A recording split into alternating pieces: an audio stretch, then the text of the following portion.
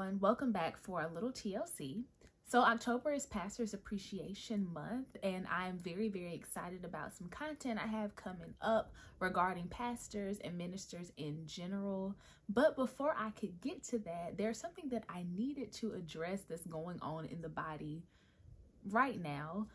So a couple weeks ago, it might have even been last week, fairly recently, Maverick put up a post regarding them pausing their professional relationship with Dante Bowe because of some inconsistent behaviors he's had that don't line up with their core beliefs. And there are like a million bajillion posts on this. There are lots of videos. There's lots of content on it.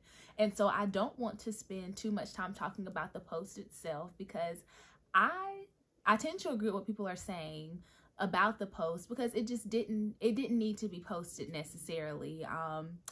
Yeah, they could have paused the professional relationship without posting anything, and then posting something really kind of gave me the Pharisees bringing the adulterous woman to Jesus, or the woman caught in adultery to Jesus. And so, that's just not cool. But I do want to talk about some of the responses to the post, some comments that I've seen or comments that I have read where people are saying things like Maverick City Music has not extended any grace to Dante Bowe, and saying it's kind of like that same only God can judge him type of rhetoric. And so I wanted to spend this video talking about grace, what it means to extend grace to somebody, what grace is overall, so that we can get a better understanding of what that is and how it should apply to our interactions with other believers. So grace in and of itself is unmerited favor. It's getting something that we don't deserve, a life, a connection to God that is free from condemnation. Grace is not getting to do whatever you want. Grace is not living in your truth and having no consequences. Grace is not being free from all judgment and just living in whatever makes you feel good. Like, that is not what grace is. Having grace, receiving grace from the Lord should increase our desire to live lives that are pleasing and acceptable to the Lord, okay? If we are not living in ways that even seem like we're trying to live according to God's commands, we need to be sat down. If we're just out here wilding, we need to be sat down, okay? In the Bible, in 1 Corinthians chapter 5, the Apostle Paul tells a story about a man who said that he was a Christian, but he was bragging about how he was committing incest. And so the Apostle Paul told the church at Corinth, it is not good that this man is bragging. This man's bragging is not good, and y'all need to put him out of the church before he ruins everybody else. Like, this man was not even trying to live according to the scripture. He was bragging about his sin. And so we, as the body of Christ, do have the ability to sit people down and to call other people out on their inconsistent behavior. This is not saying that we should be perfect or that nobody falls short. We know that all fall short. All have sinned and fall short of the glory of God. But if you're not even trying, if you're bragging about your sin, then you need to be sat down. That is totally inconsistent. Those who love the Lord keep his commands. And so we have to be living or trying to live in a way that is set apart. And if we're not doing that, if we're just out here wilding and doing whatever, then really it is an act of love for people to call us out and to try to get us back in line, so that we can be living according to how God wants us to live.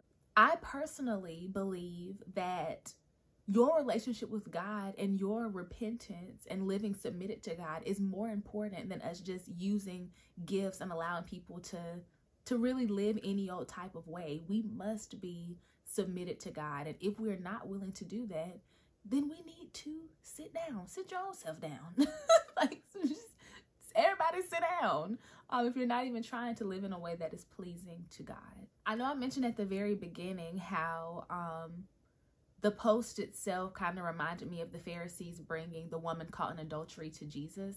And so I just want to hit on that a little bit, because people love to talk about how Jesus said, I don't condemn you to the woman. But it's important for us to remember that Jesus also said, go and sin no more. I think that's in John. I don't know. I'll put the scripture in here somewhere in John. Okay, so the correct scripture is John chapter 8, verses 1 through 11. But Jesus also told the woman, go and sin no more. So yes, there is no condemnation in Christ, but that doesn't mean that you just get to wild out. You're not supposed to just live in your sin when you say that you are following Jesus. Grace is offered with the expectation that we are going to repent and turn away from the thing that was not pleasing and acceptable to God. I really just wanted to clear that up. Being gracious, loving our neighbor, showing mercy to others does not mean that we're just putting up with any and everything. We do need to correct in gentleness and all of that, but we must correct. Correction is an essential part of growth. And sometimes correction does mean that you're getting sat down, that you're getting put out, especially if you're not going to be living in a way that's pleasing to God. If you're just going to be out here bragging about your sin and living in total disobedience. The hope is that when you are sat down or when you are put out, that will cause you to want to, get some things together. Just get some things together. God is a gracious God, but God also cares about his reputation. God desires for us to be with him, but that requires for us to repent.